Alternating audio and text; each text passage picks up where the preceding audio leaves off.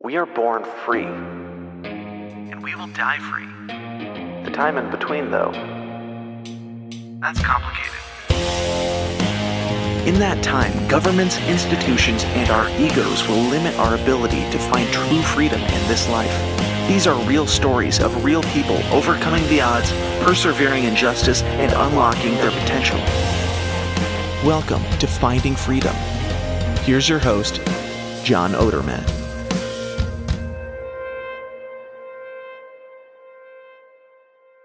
Welcome back to another episode of Finding Freedom right here on the Lions of Liberty podcast. And really excited for today's episode. Have an outstanding guest. If you've been following this show for a long period of time, then you will know my history digging into the Penn Scandal, Jerry Sandusky scandal, whatever you want to call it, from having investigative journalist and documentary filmmaker Ziegler on this show, I think 5 or 6 times to highlight the work that he has done, completely ripping apart the accepted narrative in this case.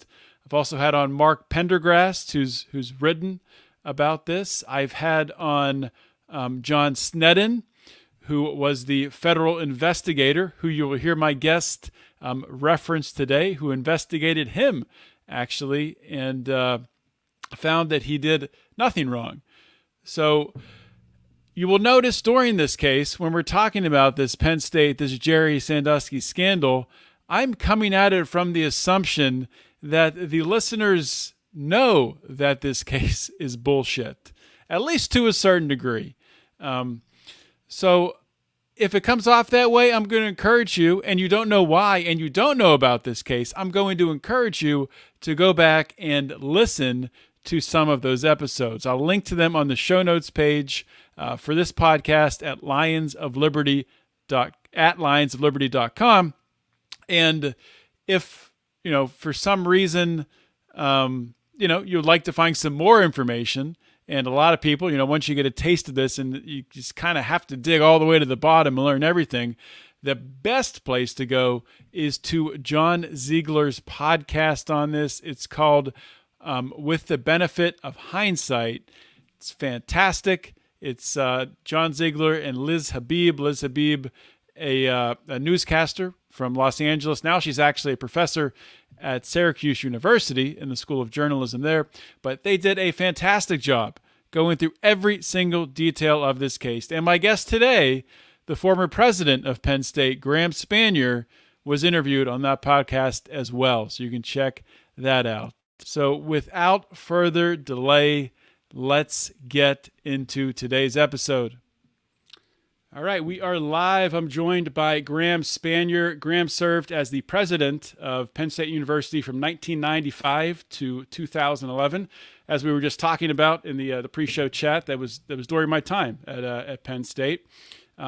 He had prior positions at other universities, including at University of Nebraska-Lincoln, where he was provost and VP for academic affairs. Where he was chancellor at the University of Nebraska-Lincoln, a provost and vice president of academic affairs at Oregon State University. Oregon State, also a very nice campus. I've been there as well. And also as vice provost for undergraduate studies at the State University of New York at Stony Brook. He actually previously served at Penn State from 1973 to 1982 as a member of the faculty and in 3 administrative positions in the College of Health and Human Development. And he currently works as a consultant in national and international security, intelligence, and risk management. And the reason that Graham is really on the show today, we're going to talk mostly about his new book. It's called In the Lion's Den, The Penn State Scandal and a Rush to Judgment. Graham, welcome to Finding Freedom. Thank you for having me on the show. I've been looking forward to it. And of course, there's so much we can talk about. So I'll let you head in any direction you wish. Yes, there's a lot of directions to start, and honestly, it was hard for me to decide where to start. But I think before we, start digging into the scandal and the book and everything that happened, I wanted to start out really just talking about Penn State and what Penn State means to you. As I talked about in your introduction, you started at Penn State. You had your first role there from 1973 into the early 80s. Then you came back in 1995 as the university's president. So what brought you back to Penn State? Well, I loved my job as president of Penn State. And back when I was on the faculty, I had thousands of students, advisees, doctoral students, undergraduates. I just was so attached to everything at Penn State. And when I was invited back in 1995 to become president, it was really a dream come true. I mean, whoever thought that could happen? The odds are not great, but I love Penn State. My wife got her master's and doctoral degrees here. Both of my children are Penn State graduates. Our son was born in State College, Pennsylvania, in the hospital there. So our roots are very deep. Our friends were here. So it was just wonderful to be able to come back and be president. And during my time as president, I enjoyed the job a lot. I mean, make no mistake about it. It is a tough job with 48,000 paychecks a month and 1,700 buildings on 24 campuses and nearly 100,000 students, if you count them all up. There's a crisis every day. Every day somebody does something stupid. I mean, we're like a city. But you know what? The challenges were great. And every time we had a commencement, it reminded me how important this work was that we were doing in the administration and on the faculty at Penn State. So I love the university. And although my relationship is a little more distant now, I've said you can take me out of Penn State, but you can't take Penn State out of me. It's such an important part of my life, and it goes way, way back. And in my inaugural State of the University address in 1995, I laid out an agenda. And I said that my top goals were humanizing the university, putting people first, making Penn State the top university in the country in the integration of teaching, research, and service. And I think we were true to those goals. So it means a lot to me. And my name is on the diploma, not only your diploma, but that of 300,000 Penn State alums. And that's very meaningful to me personally. Indeed.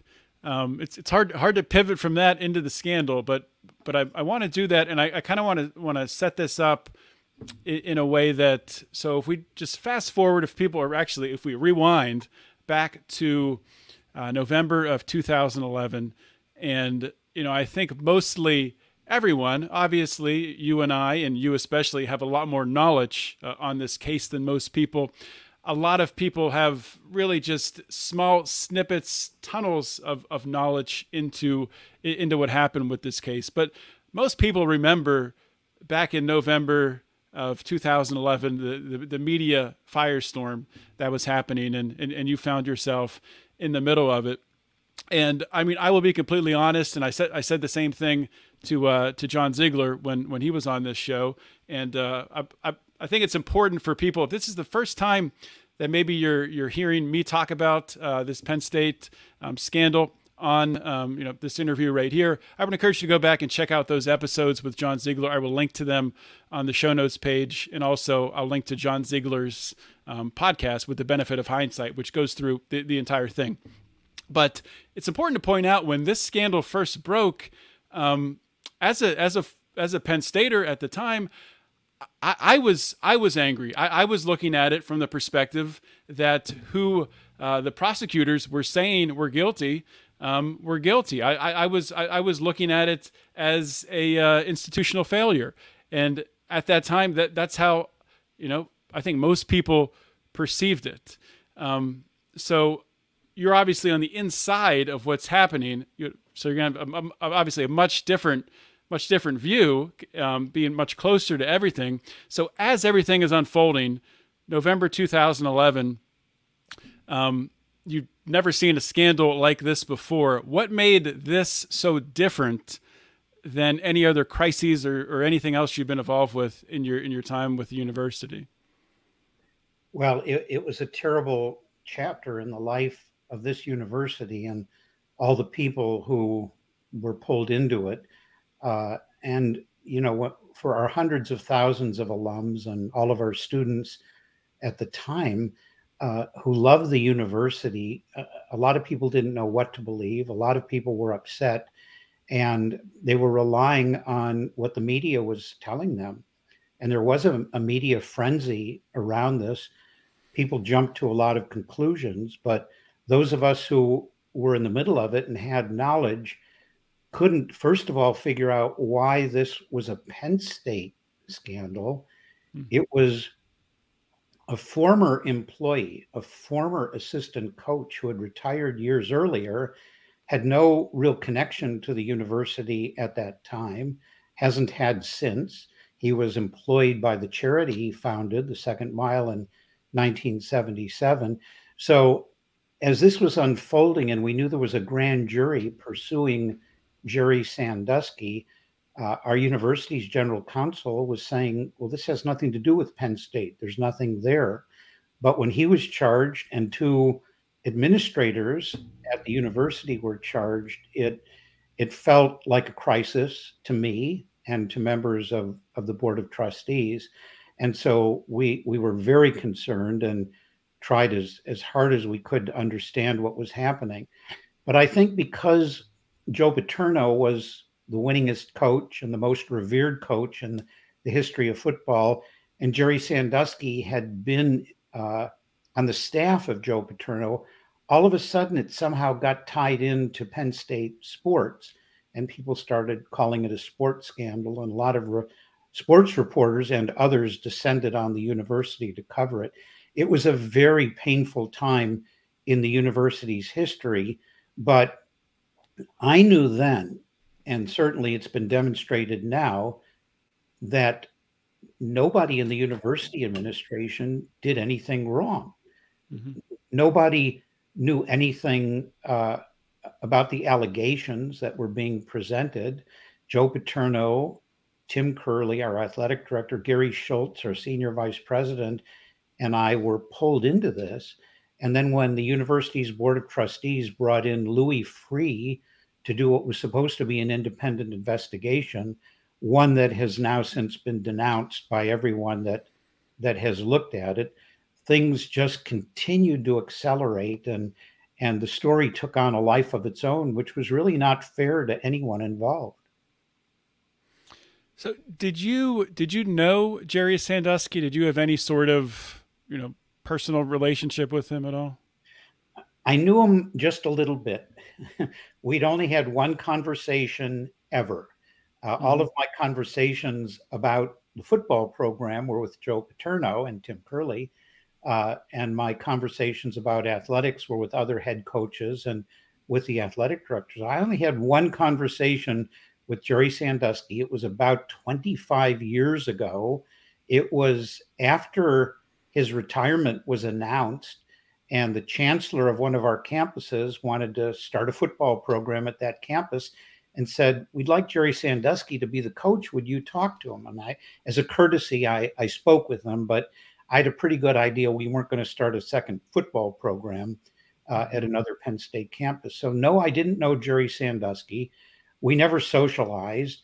I saw him from a distance a few times. After games, I would often go down to the locker room to congratulate the players as they were coming into the locker room for Joe's post-game comments.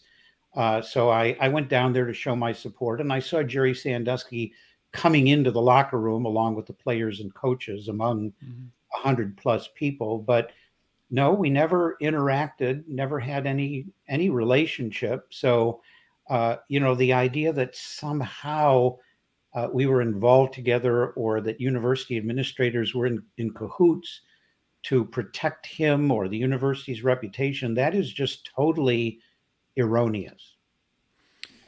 Yeah, it really doesn't make any sense once you dig into the case. So I do want to talk more about we'll stay on November 2011, and this frenzy is happening around you.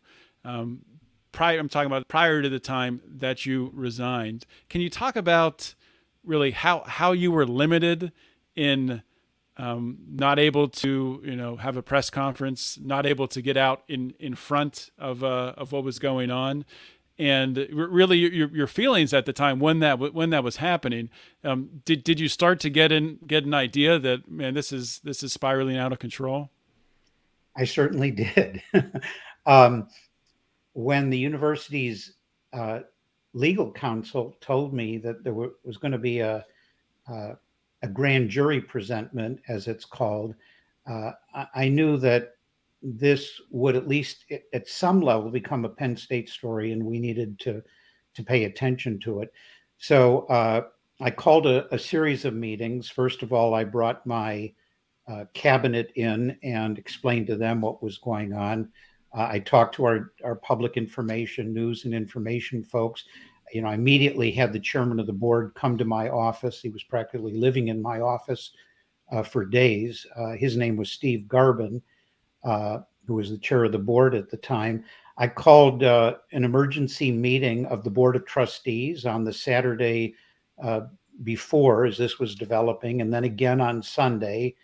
But at Penn State, we have a long history where the president is the chief executive and manages the affairs of the university, is given a lot of latitude to do so, and I expected to do so. But the Board of Trustees, the leadership of the Board of Trustees, decided that they wanted to manage this crisis. And in effect, they gave me a gag order. They gave Joe Paterno a gag order. We were probably the people in the best position to actually get out in front and talk about it, say what we knew, and bring some calm to the situation. But the board wanted to do it, and the truth is they did not manage the crisis very well. It got worse. And when they fired Joe Paterno on that Sunday night in November of 2011, students took to the streets. There were roving bands of students moving from the Paterno home to Old Main, to downtown, an area called Beaver Canyon. And it got worse and worse. And the media were there, hundreds of reporters and media trucks. We had to close off a street for them. And they were actually in some ways encouraging this. The students were performing for the cameras to some degree. And I realized that if I couldn't manage this crisis, if the board wasn't going to let me do it, then the gracious thing for me to do was to step down from the presidency, because you couldn't remain as president in a situation where you're not in charge and doing what you always do. So I offered my resignation. They said no at first. And then finally on that Wednesday. Who's they? That's the chairman of the board, and so would be Steve Garbin and the vice chairman, John Zimmerman? Exactly. It was Steve Garbin, who still had the title of chair of the board, but Steve was very depressed about what was happening and unfolding. And John Surma, the vice chair, was a very strong figure, a well-respected and well-regarded figure in the country and on the board. He became the de facto chair and the spokesperson for the university. And they decided to fire Joe Paterno that night after asking my advice earlier in the day what to do. And I said, well, if now that I'm stepping down, and I left my office at noon that day permanently, the board is the one that has to decide. But, there's only 3 games left. And we have a signed retirement agreement with Joe Paterno. He plans to announce his retirement. And he did, in fact, announce it that morning while I was meeting with the chair and the vice chair of the board. They got so angry that he announced it himself, which of course, he was entitled to do, and which our agreement expected him to do. that they decided to fire him on the spot, and they did it that evening, and they accepted my resignation at the same time. It got very messy, as you know. So Steve Garvin, he played for Joe Paterno, right? So that's why he felt he needed to back away. Yeah, Steve was the captain of the 1959 football team. He played for Joe Paterno, so he was a letterman. He then went on to a very long career as the senior vice president for finance and business at Penn State. He was one of the most widely respected alumni of the university. And he told me on that Sunday before, he said, "Graham, you're the only one who can manage this crisis. If the board doesn't let you do that, I'm going to have to step down as chair of the board." He said, and in addition, I played for Joe Paterno. I hired Joe Paterno. I was involved in the hiring of Joe as the head coach. He supervised Joe in his vice presidential role. He hired Tim Curley. He hired Gary Schultz, and he was very supportive of me. He was, in fact, one of the best board chairs that Penn State has had, and he was caught up right in the middle of this along with everyone else. This is a speculative question, but do you think if Steve Garvin had stayed on as chairman of the board and not stepped back and allowed John Surma to take control, that things would have gone differently? I can't really speculate on that. I don't know. I know that Steve didn't feel that he was in a position to do that was the president's responsibility. And I think John Surma fell into the void, and the members of the board, all of whom were frankly stunned by these developments, allowed John Surma to have that role.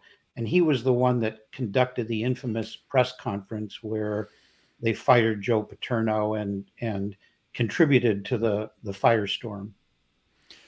Yeah, and there's lots of pieces to what's happening, right? Another piece was the governor at the time, Tom Corbett, right? And that same year in 2011, there had been a large budget cut to Penn State. Is that correct? Yes. 2011? Yeah. Well, there's a history to how this unfolded. And I talk in my book, okay, here's a shameless plug, right? Yeah, I will say, the detail in there is, you go into detail in everything. So we don't have to talk about everything. Right, right. Well, here's what happened. Tom Corbett had been the attorney general when they began to pursue Jerry Sandusky. He became governor, and as governor, he never said a word to me about any of this. You would think he was a member of our board, and he was the governor, and I was the president of Penn State. I had no clue that any of this was coming. And Tom Corbett, I talk in the book about all of the witnesses who heard Tom Corbett say that if he was elected governor, he would get rid of Graham Spanier as president of Penn State. And after he was elected, his first major responsibility as governor is to present a new budget. And he proposed the largest cut in the history of American higher education, which was to cut our budget by more than half. He was going to cut our appropriation by 52.4%. And by the way, the same thing was to be true at Temple University and the University of Pittsburgh. So he got a terrible reaction to that because people love Penn State and Temple and Pitt. And his popularity rankings went from in the 60% range, 60-some percent, to 30-some percent. And I think he blamed me and saw me as a bit of an enemy. And sure enough, the whole Sandusky saga allowed him and others who he was involved with, his prosecutors, his newly appointed attorney general, to indeed pursue me. And a year after Sandusky was charged, to then charge me. It took a whole year for them to drag me into the process.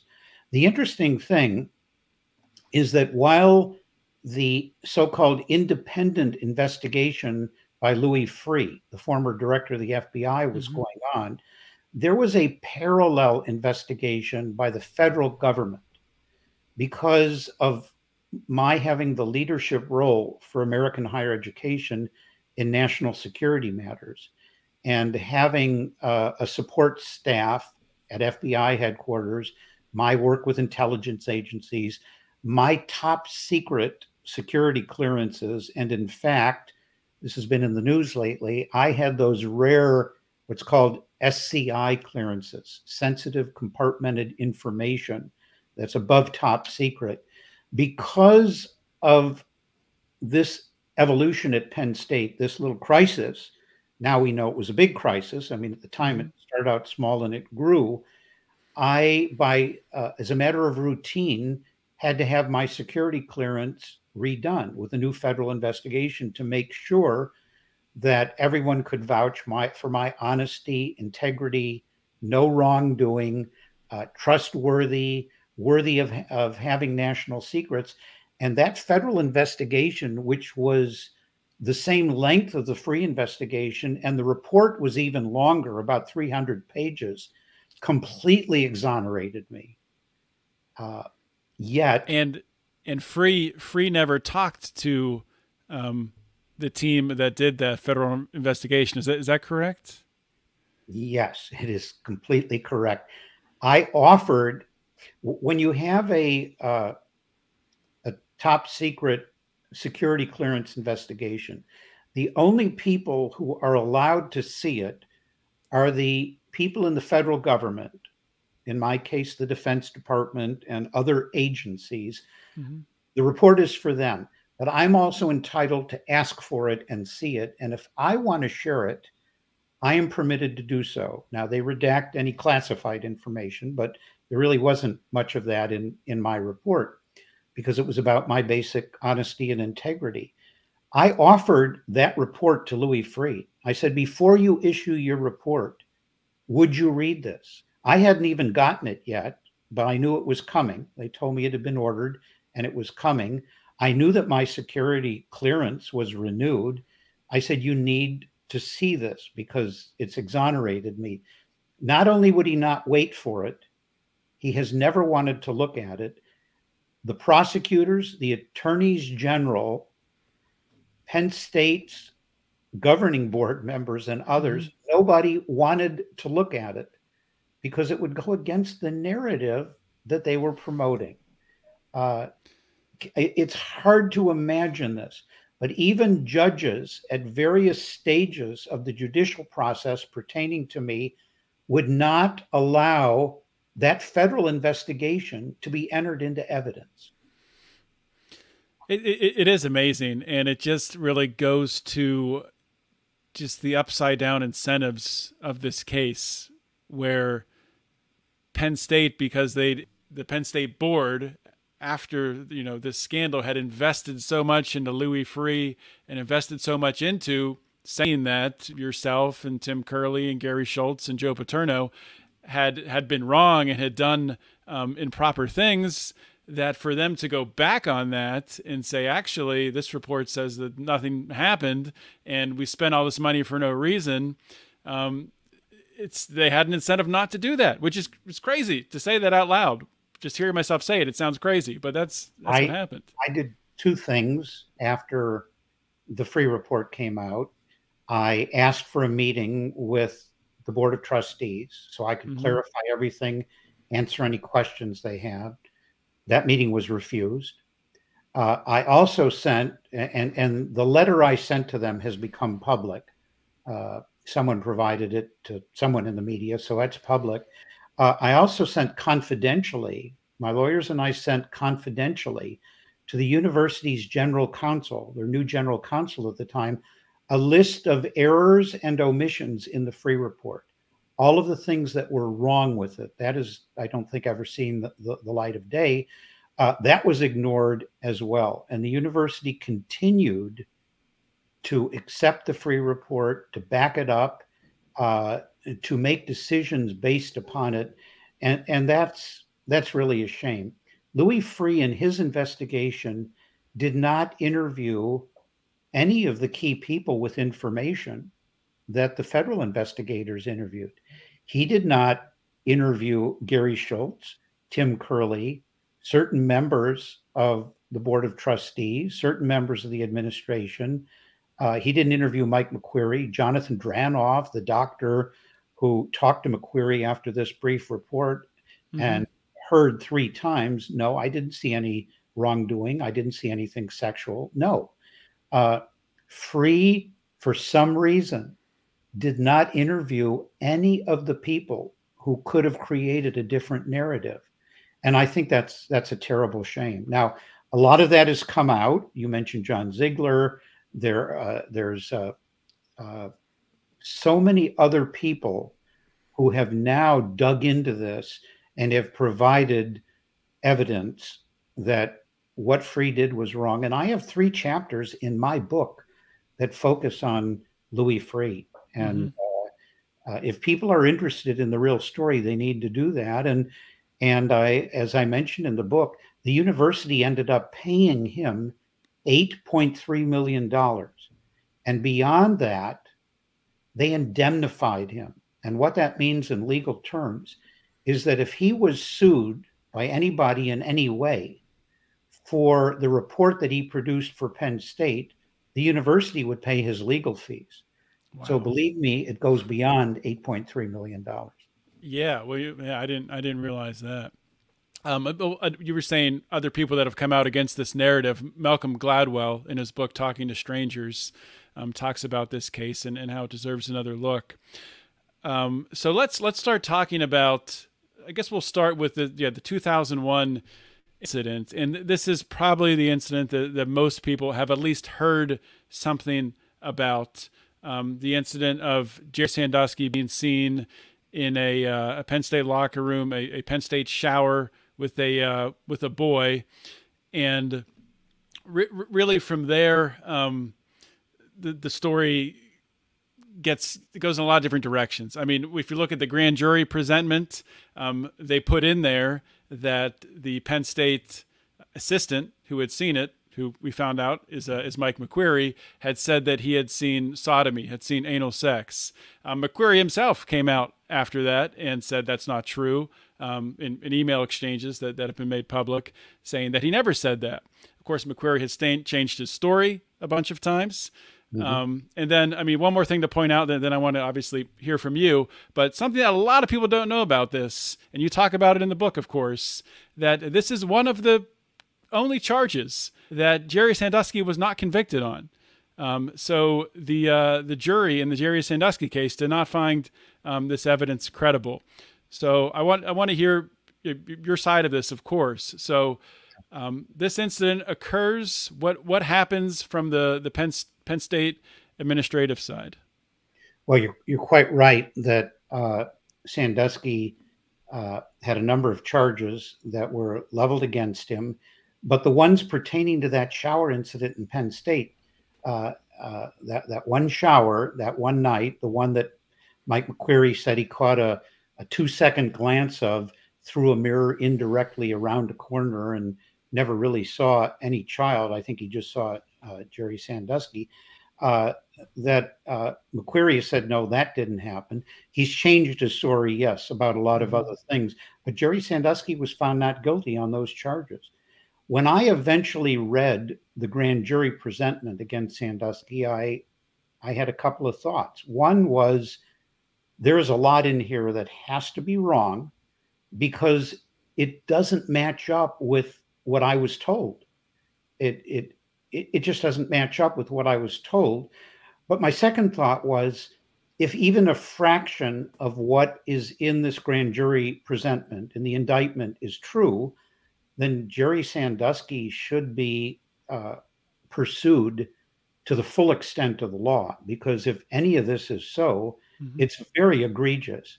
And as a child abuse victim myself, I just could never stand for that. The most horrible thing that I can think of is the abuse of children. I'm an intervener, and I've seen incidents in grocery stores where parents or grandparents have been abusive to children, and I just want to get in the middle of it and say you can't be doing that. Uh, if I had the slightest hint, if I knew anything about the abuse of a child, of course I would intervene and I would report it. Something, by the way, that Mike McQueary didn't do if he even thought something was happening. So you asked about what we learned. In the incident, which we now think the really was weeks before what the prosecutors claimed it was. I think they concocted a date that wasn't right. And now there's a fair amount of evidence that it was sometime before.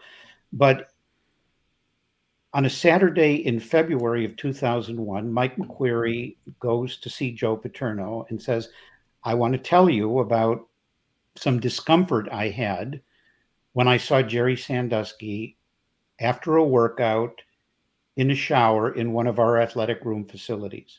Can I stop you for a minute? I just want to point out the significance of you saying that the date was much earlier. So you just said February, and the evidence that has been collected by investigative, people who've been investigating this case, that it's pretty solid evidence that a lot of people involved with this case agree with, that it was, I think, December 29th. Yes. So Mike McQueary would have waited, 6 weeks or something like that to come forward. About 6 weeks. So it's a little unclear why he went to see Joe Paterno on the date that he did. Joe Paterno really, from all the evidence I've seen, heard nothing from Mike McQueary that was very concerning, other than that Mike was uncomfortable. And if he was uncomfortable, then others perhaps should be as well. So he called Tim Curley. Tim Curley called Gary Schultz on a Sunday. On a Monday, after a routine meeting that we have with members of my cabinet, in about a 10-minute, maybe 15-minute top discussion, they said to me, we just want to give you a heads up. And this was on a day when we had reports about a lot of different things. And we kind of scratched our heads figuratively about it and said, well, Jerry Sandusky doesn't have a connection to the university anymore. We want to be super responsible. So let's go to the head of the second mile, tell them what's been reported to us, let them be aware of it. And we also wanted to give Jerry Sandusky a directive that people can be uncomfortable with showering with one of your youth, whether it was a second mile child or somebody else, maybe one of his adopted children. We didn't know. So Tim Curley went to meet with the head of the second mile, invited Jerry to come along if he wanted. Jerry said to Tim Curley, you can contact the guy who was in the shower with me that night and ask him anything you want. He will tell you that there was nothing untoward happening. We know who that is now. And so Tim Curley followed up, and a couple of weeks later, he caught me after another meeting and said, those follow-up discussions that we talked about, I've had them and everybody's fine. And, the matter's taken care of. I didn't hear another word about it for 10 years until I was asked to have a meeting with members of the Attorney General's staff to tell them if there was anything that I knew. I was interviewed by a prosecutor named Frank Fina, by a deputy of his, Janelle Eschbach, and by others who were in the room. I told them what little I knew, namely that I had this recollection from a decade earlier of being told about a shower and nothing else. And that was that. And then over the following months, as everybody knows, things unfolded. So to come back to the interaction between you and Tim Curley talking about this via email, because there was an email that was it Louis Free that said this, or that said that this email is enough to convict on alone, or Well, to show guilt? that's what Yeah. the prosecutors were saying. Bruce Yeah. Beamer, who we had, I think, 6 different prosecutors who Right. in sequence inherited this case. And yeah, he was waving it around at our preliminary hearing. That email was actually supplied to Louis Free by Gary Schultz. The stories that they wanted to tell, that it was somehow secret and discovered, is completely erroneous. Gary Schultz was told by his assistant, well, we do have an email. And Gary said, well, we need to turn that over because maybe it'll help them with what they're looking at. That email is, of course, taken out of context, number one. Number two, words in that email were selectively leaked to the media, single words, to give an impression of wrongdoing that didn't exist and didn't know the context. So the first leak to the media was the leak of the word humane that I used in that email in responding to Tim Curley. Mm-hmm. Now, Tim had said to me earlier, Graham, what if we tell Jerry Sandusky that we don't think he should be bringing anybody into the showers with him after a workout, and he doesn't agree? And he said, I'd like to take him with me, invite him to come to the meeting with the head of the Second Mile. And I'm saying to Tim Curley, well, that would be a very humane thing to do. Bring him to the meeting to talk about it. Well, they leaked that word to give the impression that I was saying it was humane to abuse children, or that we should treat a child abuser humanely. That is not right.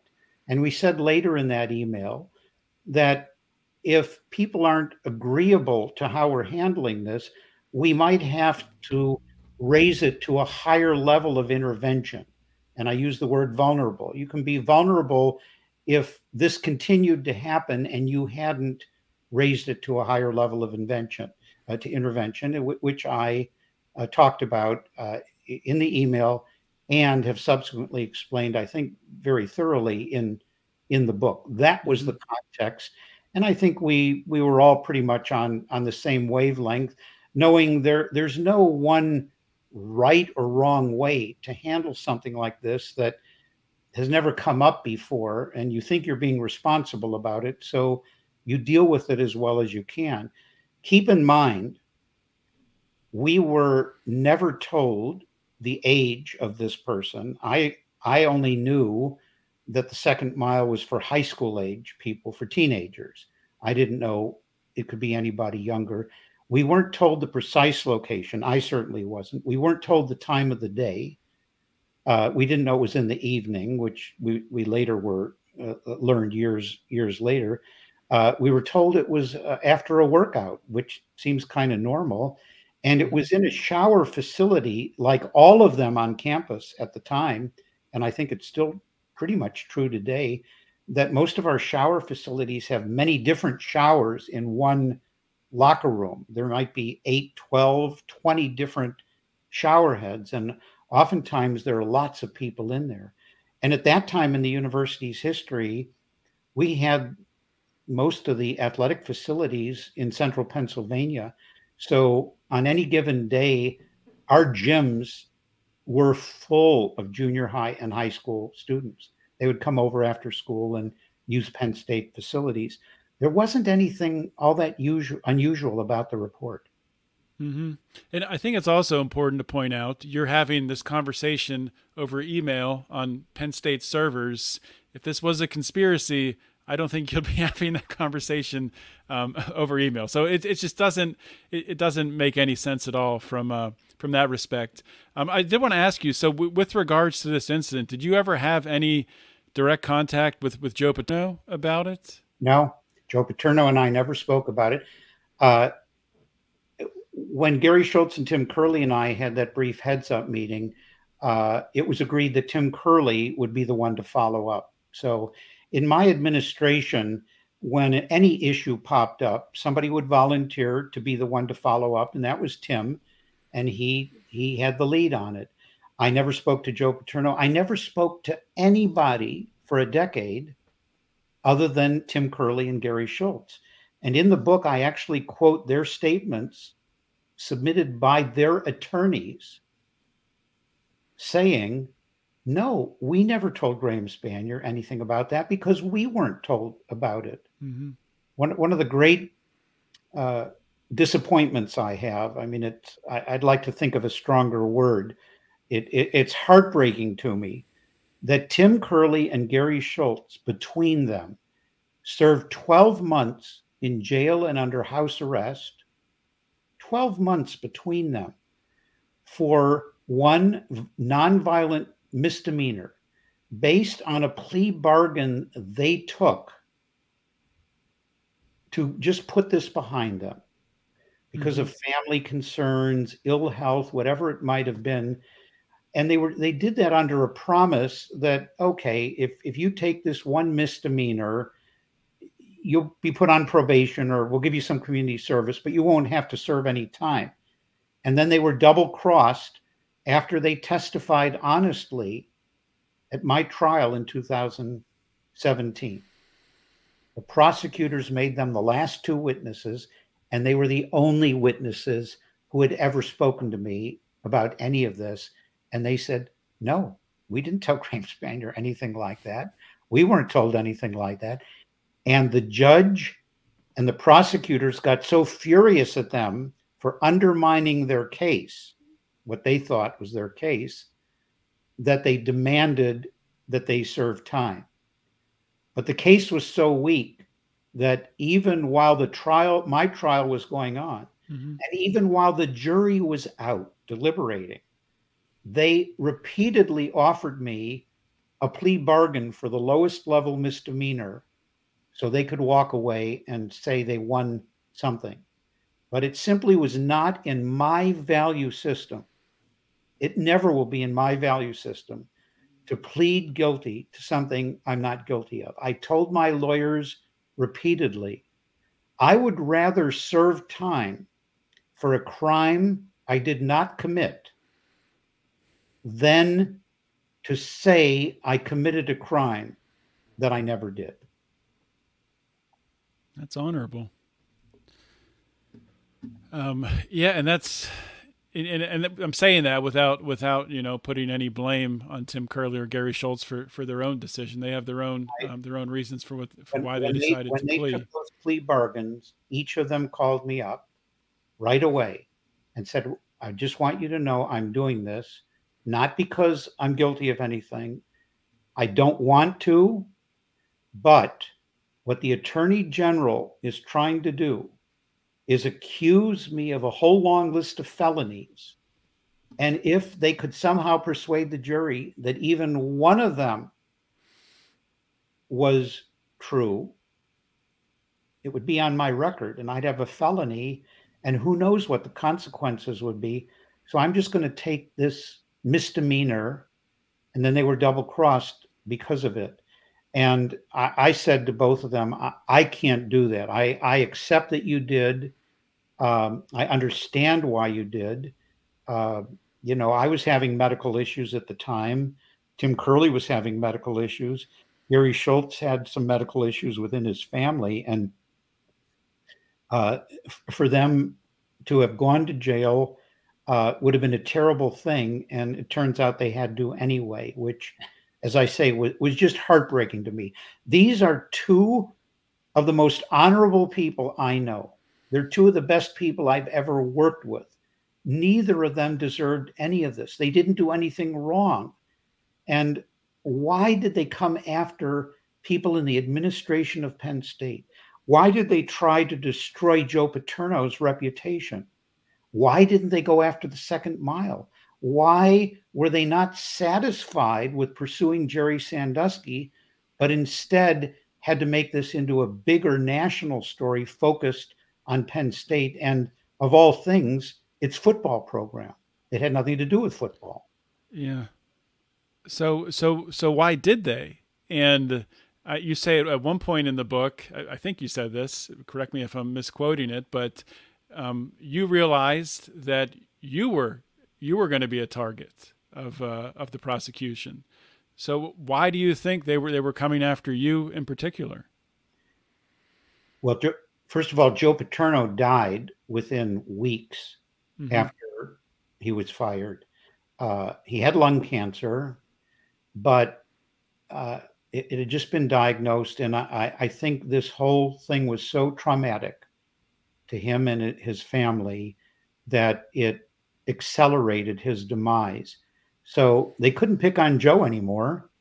And I was the big fish now. I was the president of the most visible university in Pennsylvania, the biggest, most complex university in Pennsylvania.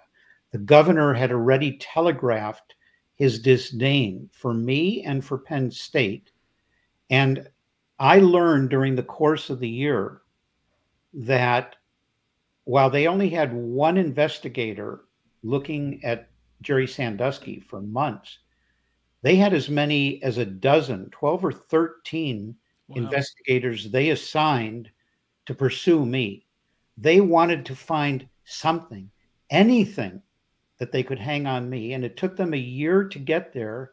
And they only got there by threatening the university's general counsel, Cynthia Baldwin, with a criminal charge, offering her what's called a proffer agreement, testifying at the last minute before the grand jury, where she was not truthful, 3 days before the election of a new attorney general, which they then used to charge me. All of those charges were eventually thrown out, and they had to concoct yet new charges to come after Tim Curley, Gary Schultz, and me. They ended up charging us with 24 crimes. And they ended up with one of the lowest level of the misdemeanors that were out there. It was a colossal waste of taxpayer dollars involving thousands of hours of time of the attorney general. It was so ludicrous, they even went to the trouble of sending a team to Chicago to interview relatives. And in the book, I mention the names of the investigators and state police who showed up initially at my brother's home and were on their way to talk to my mother, who was ill in a nursing home. And when she heard that they were coming to talk to her about me, because they wanted to see if I was being truthful about being abused as a child, she had a heart attack. She never recovered from that. It's probably melodramatic for me to say that they killed my mother, but that's how I feel about it. So you mentioned Penn State's general counsel, Cynthia Baldwin, and you talk about in the book when the grand jury was convened and when they were investigating Jerry Sandusky, and you were called to testify. I think you even said that when you were called to testify, you didn't realize that there had been a subpoena because she didn't even tell you that there was a subpoena. Right. So when you were give us some background on this for those listening and don't know this part of the story, that Cynthia Baldwin, you thought, right, she was acting as your legal counsel when in reality she was not, right? Yes, and she should have known better. She's a former judge. And an attorney, of course. And the first I heard of this was when Cynthia Baldwin came to me and said, they're not going to subpoena you. I've told them they're not going to subpoena the president of Penn State. I said, well, they don't have to. I would be happy to cooperate. I mean, here I have a unit at FBI headquarters that supports my work. There's an officer. I'm down at FBI headquarters every month working on various projects. I'm a champion of law enforcement. So there's an initial meeting with the prosecutors and, what do you know about Jerry Sandusky? What do you know about this, that, and the other thing? And I'm telling them what I know. And then all of a sudden in the middle of that interview, Frank Fina says, Dr. Spanier, do you believe in sodomy? And I'm stunned. I'm thinking, what on earth is that all about? I said, I thought in my head, is that some kind of a trick that prosecutors use to get people stirred up to see what they're going to say? but and then I said, well, wait a minute. This is the first I've heard that that's what this investigation could be about. Well, Frank Fina then starts asking me a series of what I would describe as prurient questions. He seemed to be very interested in sex. What do I know about faculty members having sex with their students? What do I know about those kinds of things? Would it ever come to my attention if someone was trading sex for grades? And I'm thinking, no, I don't know about those things. We have a whole police department of more than 100 officers at Penn State. We get 2,000 incidents a year. The only things I'm brought into is if there's a murder or somebody dies, and I might have to call the family and tell them about it. I said, I am the kind of university president that does not get involved in criminal or police matters. I was very surprised by that line of questioning. Well, then after that meeting, Cynthia Baldwin comes back to say to me, well, you know what? They do want to talk to you after all with the grand jury. She never told me I was subpoenaed. She never showed me a subpoena. She wanted me to believe I was going voluntarily. But apparently... Why would she want you to believe that and not just tell you were subpoenaed? Because in a moment of great ego on her part, she had already told me several times, this isn't a Penn State thing. And I've told them they're not going to subpoena Graham Spanier. I told them they're not going to do it, as if she was in charge. And because she had been a former Supreme Court justice for a period of time, of course, they would listen to her.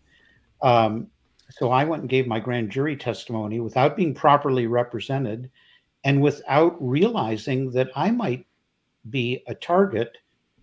And more than a year and a half later, they would be coming after me for perjury, of all things, when everything I told them was completely straightforward and honest. So at what point did you realize that Cynthia Baldwin was not acting as your legal counsel? On the day before I formally submitted my resignation, and the day before that Joe Paterno was fired, Cynthia Baldwin came to my office and said, Graham, I can't represent you anymore.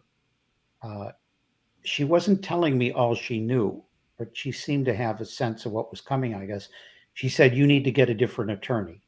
And on that day, I connected with a new set of attorneys, and they opened my eyes. I was naive. They said, no, Graham, nobody goes before the grand jury without a subpoena. You were subpoenaed. The attorney general wouldn't turn it over to us for a year or two. We had to keep filing motions to get it. They told me that what Cynthia Baldwin did in lying before the grand jury, and that was inappropriate and was a breach not only of ethics but the law, which is the reason why it was ultimately thrown out and why she was ultimately censured by the Supreme Court of Pennsylvania for her wrongdoing in this matter, as was the lead prosecutor, Frank Fina. He had his license to practice law suspended. My new lawyers, who were very smart, explained to me the lay of the land. And they said, Graham, you are perhaps a target. We have to get through the next election because the next attorney general, the next person who will likely be the attorney general, was running on a platform of straightening all of this out. She couldn't straighten it out. And Frank Fina and the others in the office turned on her. Kathleen Kane was her name. And they ended up managing to sentence her to prison. And she served 2.5 years of a 5-year prison sentence. Almost everybody who was involved in this, from the judicial system or from the political system, has had quite a downturn. People lost their jobs. And one of the chapters in the book is called Porngate and the Keystone Cops. And that's about the people who were after me, basically I'm taking a little license with the words here, running a pornography ring out of the Attorney General office. And so who lost their jobs? Frank Fina, the head of the State College Attorney General's office, the head of the state police, 2 Supreme Court justices, 2 of the 7 Pennsylvania Supreme Court justices, other individuals in the judicial prosecutorial system. These pornographic emails, this isn't a comment about pornography. I'm not judging anyone, but you don't do this on state-owned computers out of the Attorney General's office. You don't do that. And this wasn't just a little joke, a little bit of misogyny. These were thousands and thousands of videos and emails and some really nasty stuff. I talk about it somewhat explicitly in the book. And it's going to be an eye-opener for people who weren't following that very closely. Yeah, and so the only pornography tied to this case was in the prosecutors found on their computers in this case. It wasn't found on Jerry Sandusky's computers in his house. One of the only accused, child predators who there's never any pornography found in his possession. So take of that what you will. So with regards, let's pause on this for a minute. With regards to Jerry Sandusky, I know you don't outright come out and defend Jerry Sandusky in the book, and I don't expect you to, but do you think that with everything that's happened in this case, all of the prosecutorial misconduct and corruption that's been exposed, do you think he deserves a second trial or another trial? Well, I say early in the book that this is not a book about Jerry Sandusky. As I said, I didn't know him. No one who came forward as a victim has ever spoken to me. I never got a report from any of those people who received financial settlements from Penn State. I've never spoken to Jerry Sandusky about any of this. I did not attend his trial. Had I been called as a witness, I would have honestly reported what little I knew. So, I can't really comment on Jerry Sandusky, but what I do know is that he was rushed to trial.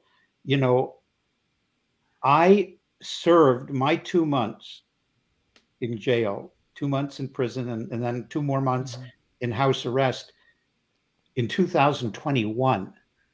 That was 10 years after this unfolded. He was rushed into trial within a matter of months, and they wouldn't allow his lawyer to see the discovery material until right before. Discovery material is material that prosecutors are required to turn over to you to review before if you're accused of something. And that didn't happen. So there are a lot of ways in which you could look at how this unfolded for Jerry Sandusky and say there are some things about it that aren't right. But I'm not in a position to proclaim guilt or innocence for anybody except me, because I know about my innocence. I know about Tim Curley and Gary Schultz's and Joe Paterno's innocence. But I know there are a lot of advocates for Jerry Sandusky out there who would like to have a new look at this. Right. So you spoke about Tim Curley and Gary Schultz, and how much you value their character and their the way that they've handled themselves throughout their careers. I'm curious to get your opinions on Joe Paterno and his character, because there is a chapter in the book about the Paternos. Yes. Yeah. Well, I say in the book that I don't think there was a head football coach and a university president who had a better relationship than Joe Paterno and I did. And I think I can say that for a number of reasons. First of all, Joe was very respectful of the fact that I was the president of Penn State, that he would come to my office for meetings, that when it came to matters of NCAA legislation or something that impacted the conduct of football nationally, or the bowl championship series, which I oversaw, or my role as chairman of the board of the NCAA. Joe deferred to me. He might have an opinion about it, and I always asked his opinion, but he said, "You're the president. You have the vote for Penn State."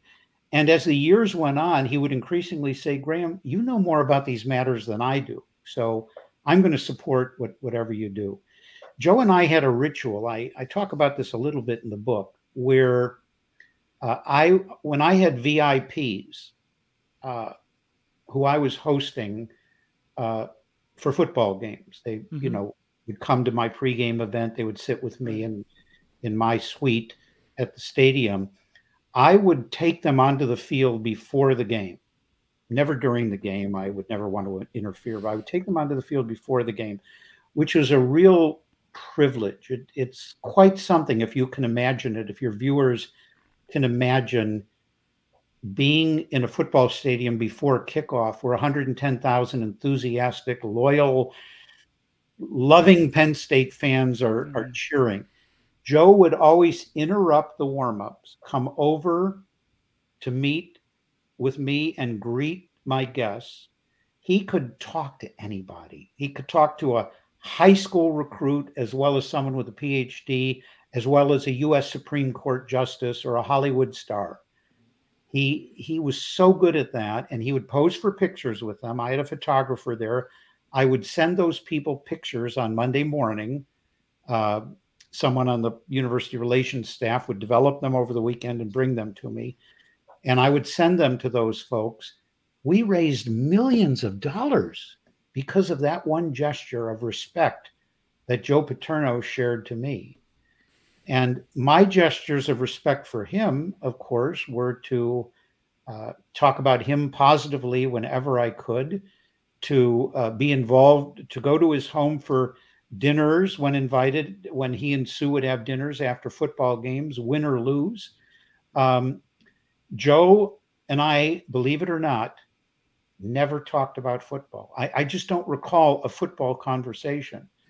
You know, I would get emails from alums, and if it was a down year, we had a few, I'd get thousands of emails and nasty letters from some alumni. You got to tell Joe to pass more, or play so-and-so at this position. And I never did that. But we never talked about football. What Joe wanted to talk about was academics, was fundraising at Penn State, how to advance the university. That is a remarkable thing for a head football coach. We never talked about his salary. He was one of the lowest paid of the major coaches in collegiate football because it wasn't about the money to him. And, you know, he didn't have a contract. Amazing. For most of his years, he didn't have a contract. Now everybody's got a contract, right? And so there was nothing in his contract about if I play in a national championship game or win the Big Ten or go to a bowl game, I get a bonus. But Tim Curley and I and Gary Schultz, we would say, well, we want to give him a bonus. And he would say, well, just give it to my assistant coaches. And we'd say, well, we are going to give your assistant coaches a bonus, but we're also going to give you a bonus. And he would say, okay, if you insist on doing that, go ahead. But I'm signing the check right over to the libraries. He never took $1 of bonus. He sent it to the university libraries. That is the kind of character and integrity that Joe Paterno had. That's the kind of person Sue Paterno had. Penn State was her life. I talk about Sue as the first lady of Penn State, a wonderful friend. And to this day, she is among my very closest personal friends. We do things together. We talk on the phone often. We support each other. Even 10 years later, we're both still getting over this. We've cried together on many occasions. We've sat around her kitchen table to talk about how incredible and how terrible this whole thing is. And not just for us, because there were dozens, I'm not exaggerating, dozens of other people at Penn State who lost their jobs, were reassigned. I mean, you'd expect when there's a coaching change that some of the assistant coaches are going to need to take other positions or retire, but it went beyond assistant coaches. It was athletic department staff. It was the housekeeper at the president's residence. It was the acting athletic director. I mean, you go down the line and you look at all of these people and their families. It's a terrible thing that happened. And frankly, it wasn't fair. And it hasn't entirely been fixed yet. Yeah, well, thank you for sharing that. And 100%, there's a lot that needs to be fixed still, and hopefully it can in some way. But before I let you go, Graham, and I mean, there's more we could talk about, but I want to encourage people to go out there and get the book, because you will get everything in the book. If you could maybe share with people, it's not out yet, is it? Right? It's not officially released. When's the release date? It's called In the Lion's Den. Let me get it in front of the camera there. The Penn State Scandal and a Rush to Judgment. I wish we didn't have to call it the Penn State Scandal, because I don't really think there was a scandal at Penn State, but it was made into a Penn State scandal. It can be pre-ordered on Amazon or Barnes & Noble. It is in their hands now, and we are just waiting any day now for them to send it to all of the people who have pre-ordered the book. Meanwhile, I have speaking engagements and book signings, appearances lined up around the country through the fall. I'm just about at the limit now, probably, of what I can handle. I'll be putting thousands of miles on my car, I think. I'm eager to get out there, because just like in our discussion here, people have questions, and there is so much that people don't know. And if they read the book ahead of time, that's great. If they don't, maybe they'll buy it after they hear me speak about it a little bit. But yeah, it's on pre-order now. If you go to any of those sites and you just put in Spanier, the book will come out. The other thing that I'll mention is we have a website for the book. I have someone, Mary Beth Schmidt, who oversaw Penn Staters for Responsible Stewardship. Thousands of people who have just been so supportive of me along the way. I'm so grateful to them. I love them all. And Mary Beth has been handling these appearances, and she has a website and a Facebook site, but the website is simply called Spanier in the Lion's Den, SpanierInTheLionsDen.com. And we have in there discussions of the book. You can listen to the prologue of the book. I hope that we'll be able to actually post your interview with me on that website. If you send us a copy electronically, we will promote that and put the link up there as well. People can listen to those things, and they can see, as they're confirmed, the various places that will be appearing, about half of them around Pennsylvania and the others in various places around the country. Well, if you come to the Pittsburgh area, I'll maybe come out and say hi if you're we will be coming to the Pittsburgh area. I think we just confirmed one in Monroeville, which is near you. And we're talking about another one that's a little north of there. And there may be another one as well. So, yeah, we will be in your general area. We'll be all over Pennsylvania. I'll keep my eyes open. And Graham, thank you again so much for being generous with your time and for being so open, sharing about all of this. And I will also make sure to put all the links that Graham mentioned on the show notes page for this interview, so people can find it easily and get the book. So, Graham, thank you for coming on the show. Really appreciate it. You are welcome, and good luck to you with this ongoing great video cast that you have. Thank you, sir. You bet. Incredible to see what's happened. Devastating to see what's happened. As Graham talked about, a number of lives who have been really turned upside down and, quite frankly, ruined by this case. Of course, outside of the obvious ones, people who worked around Penn State, who worked in some of these roles, who lost their jobs. And, it's especially when you've been at a university working in one of these roles for many, many years, decades in many cases, and you have the rug pulled out from under you when you did nothing wrong. I can only imagine what a devastating feeling that is. So I will say again, like I said at the top of the show, if you don't know everything about this case like I do and like, a lot of people who are passionate about seeking justice here, I would encourage you to go to the show notes page for this episode at lionsofliberty.com and listen to some of the old episodes, and or go to John Ziegler's podcast, With the Benefit of Hindsight, and dig into that. It's like 20 episodes, and it'll blow your mind.